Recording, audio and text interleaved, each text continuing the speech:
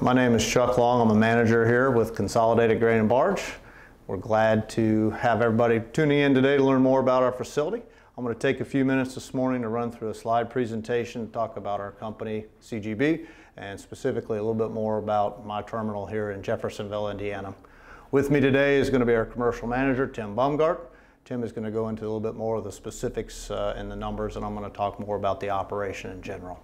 So first, just a little bit about the history of Consolidated Grain and Barge. It started with a couple gentlemen with an innovative idea back in the late 60s, early 70s.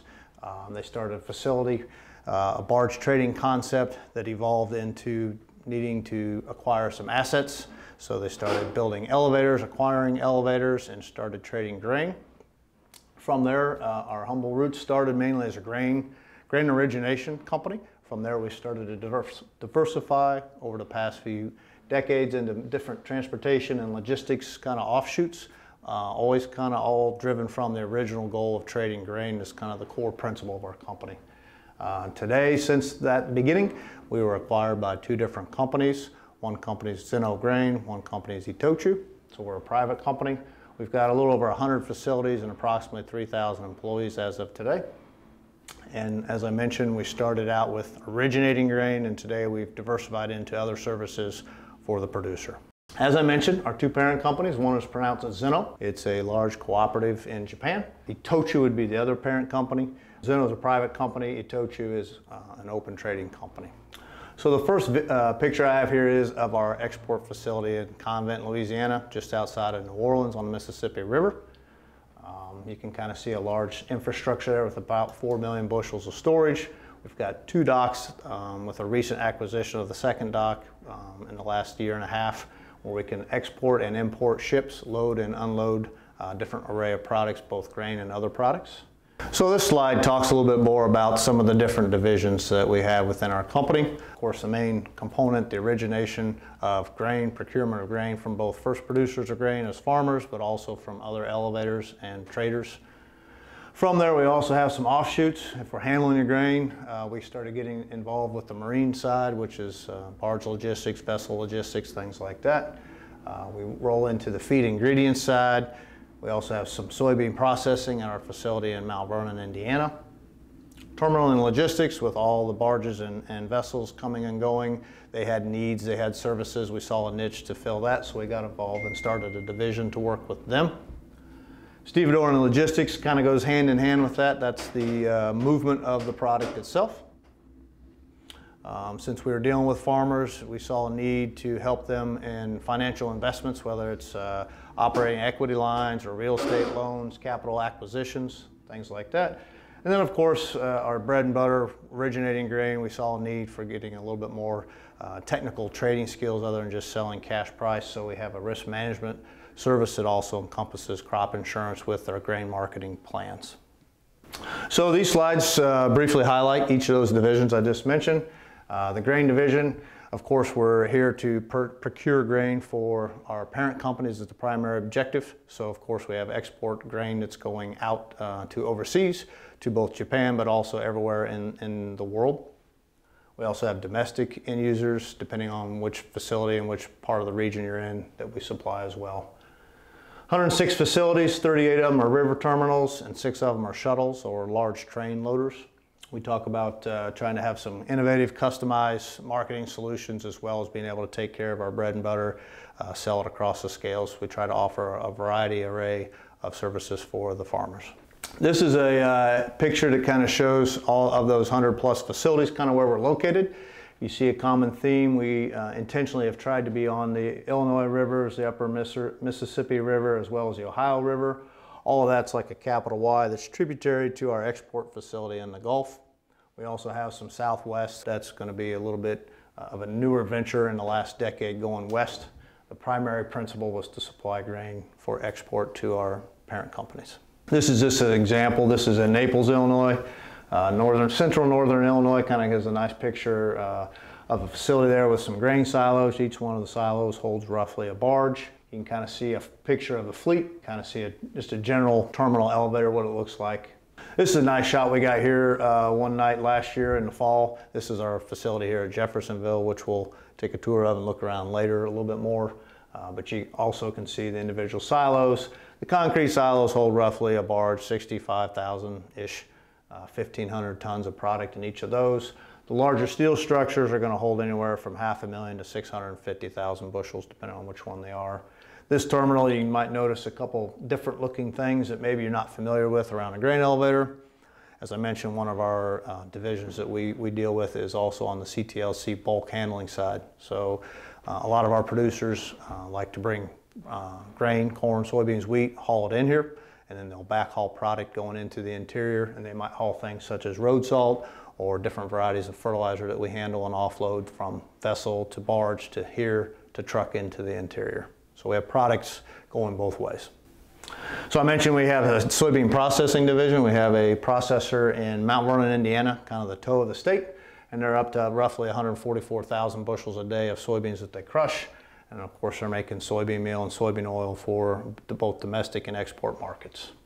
That's going to be utilized a lot in different variety of products, as you can see here, feeds and other things.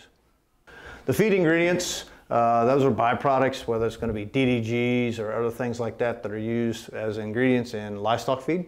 We also provide a steady supply of that in domestic markets as well as export markets. And as the slide shows, we're moving those through logistics of truck, rail, and barge.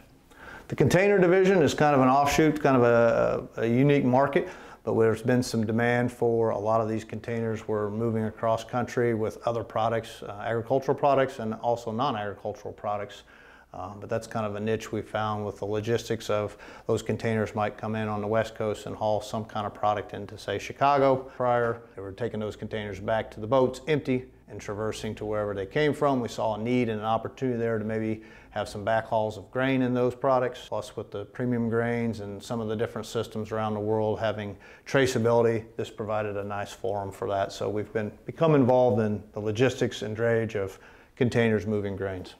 We call this CTLC.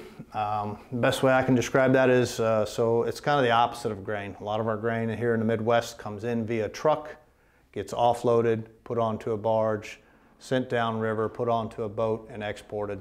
A lot of the CTLC products complement our current services because they'll kind of reverse the flow. So as those vessels, barges, and trucks are going each way empty and loaded, we try to take advantage of that and bring products back the other way upriver. So we'll bring in a vessel of fertilizer, we'll offload it with a division of ours, and midstream unloading with cranes and derricks off of a boat. We'll arrange the transportation, we'll arrange goods and services, we'll communicate with different people. We'll load those barges, we'll bring them upriver, we'll bring them to a place like here at Jeffersonville where we have the opportunity to transload it to a different form of transportation, maybe from a barge to a truck or barge to a rail. And we also will arrange storage. In this case, particularly here at Jeffersonville, we have domes and warehouses where we can store that product and then truck it out 1 or 2 trucks at a time whenever the customer needs it. So that's CTLC. They also do a lot of work with break bulk things that are non-traditionally agriculture, coils of steel, fertilizer, salt, things like that.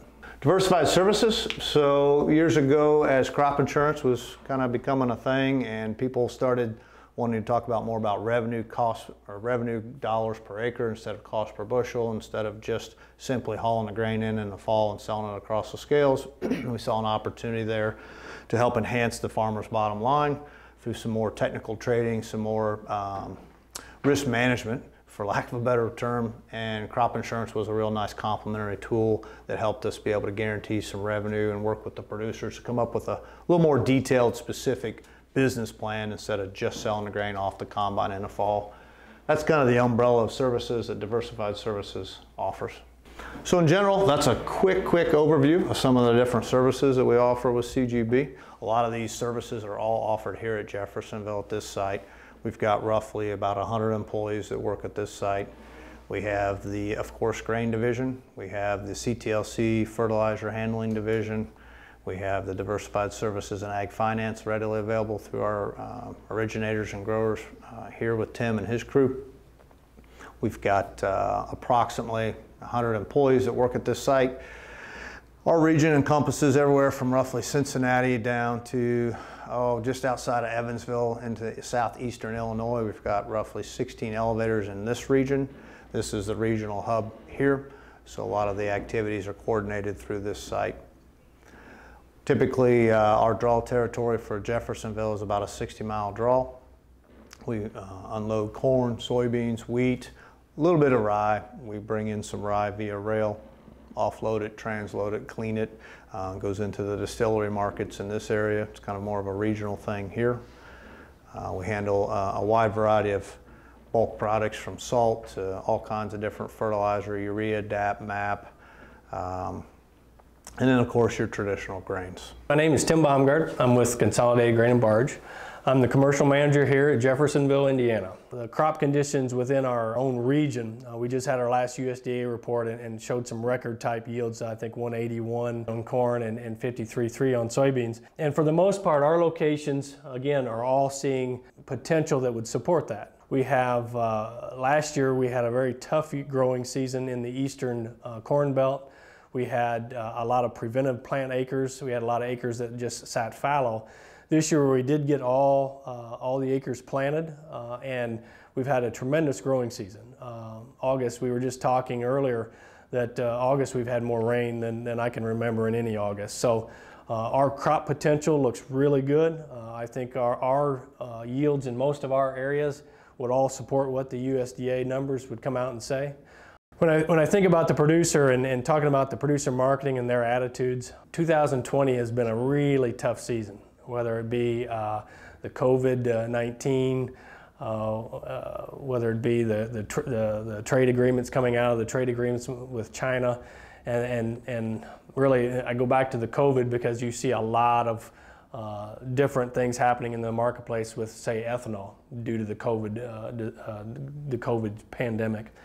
And so producer sentiment is somewhat negative on corn from a price perspective and somewhat positive on beans. As we see China coming in and starting to buy more soybeans, they are buying corn, but with the ethanol downturn in ethanol, that still has them a little negative on corn. So what I'm seeing out of producers today is I'm seeing the interest and the ability and the willingness to sell soybeans ahead of harvest.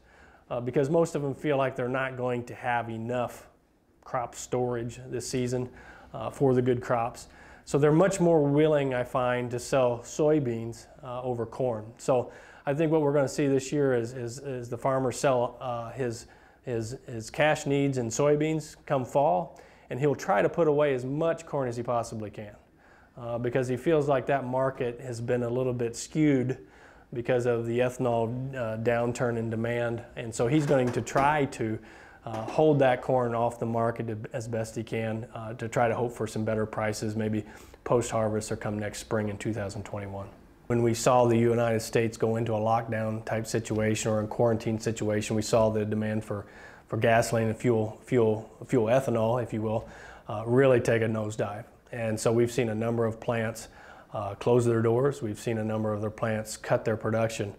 I mean, I've heard numbers as much as 60%, 65% of capacity here this summer. Now we're slowly seeing as the economy reopens, we're starting to see that fuel demand come back. Certainly I don't think ethanol margins are all that great, but we are starting to see some of that production come back as well. So it's been a tough year. I think we'll continue to see that grow as the economy continues to expand and grow. But that's been one of the single most affected markets that we've had due to the pandemic. The next in line would have to be the meat industry. Back in the height of the meat industry, of the pandemic, say in late March, early April, man, we really saw the supply chain struggle because as all the restaurants shut down, now we have this whole redistribution of how people are eating. And first off, you take the restaurants out of the play, and then you also put all the demand back into the grocery stores, and we really had the distribution network really messed up. And that's pretty important because a lot of our production facilities, whether it be poultry or hogs, they all have a channel that they fit into. And it's very hard for them, egg layers, egg production. It's very hard for them to just change their packaging, change their processes to hit a whole new market segment. So We had a lot of animals that, we had some animals that had to be euthanized, and we had a lot of changing in production schedules, i.e. They were cracking eggs and trying to cut back production to slow the process down. All the while that's going to limit feed demand. So those are the two areas that the pandemic really focused on and what hurt our business, or hurt production agriculture. Chuck brought up a picture, a map of all of our assets within CGB, and one of the areas I'd like to talk about is the Oklahoma area. This is a really unique area for CGB. We expanded into that region in 2008 because we saw a huge amount of opportunity in this area to pull grain out of Kansas and even Nebraska. I spent some time out there from 2009, I think, to 2012, and I'd say it's a really unique environment in this area. It is, the port of Tulsa is the farthest northwestern point on river in the U.S., navigable river, I guess I should say. And what's really unique in the fact that we bring a lot of fertilizer, comes out of the Gulf, comes up into Tulsa, and then unloads. And then trucks from all over the Central Plains there, Nebraska, even Colorado, Kansas, all come down to the port there to pick up fertilizer to take back. So what you have is you have a large backhaul program. A lot of times they'll bring hard red wheat out of Colorado, they'll bring soybeans out of Kansas, also hard red wheat out of Kansas. Don't see most of it's hard red wheat out of Kansas as well, or out of Nebraska, excuse me. But all this is moving down to get the transportation to Oklahoma, to the port, to the fertilizer, so that they can grab it and go back into the interior. I want to talk a little bit more about Jeffersonville, Indiana facility here. Again, this facility located just right here in southeastern Indiana. We have both CSX, we also have barge transportation, and also as well truck. Now, most of our product, probably 95% of our product, goes out in a very sustainable way. Most of our products all go down the river system by barge. That's the one attribute of the North American agriculture that differentiates ourselves. We have a great and sustainable logistics system with the barge transportation. One barge can ship up to 65,000 bushels. That'd be equivalent to 15, 16 rail cars, or that could be as many as 75 trucks, and does it in a safe, efficient, environmentally friendly way. On behalf of myself, Consolidated Grain and Barge, and Tim, we'd like to thank you for watching our video today. Hopefully you learned something about our company and our site here at Jeffersonville, and we hope to see you real soon. We thank you for your interest. Come back and see us real soon.